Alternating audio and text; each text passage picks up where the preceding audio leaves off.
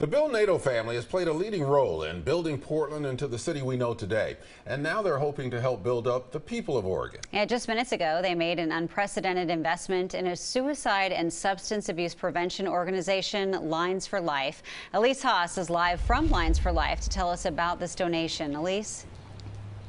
Yes, Ken and Jenny. So Oregon has one of the highest suicide rates in the nation, and the Naitos just announced that they are going to be donating $1 million to Lines for Life. And this is a huge deal for Portland and for Oregon, because for every one suicide, there are at least 280 people who are thinking about it or considering it, but don't go through with it.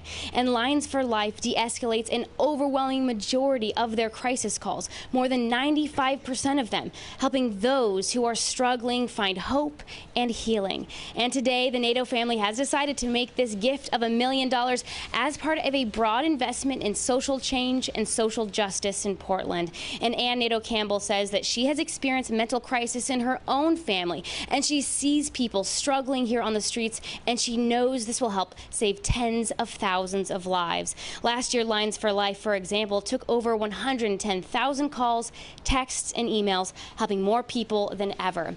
And this generous gift to Lines for Life will allow them to expand and do more projects that they have never been able to do before, and they would not be able to do without. And so if you or you know somebody that you love is struggling or in crisis, just know that Lines for Life is always there.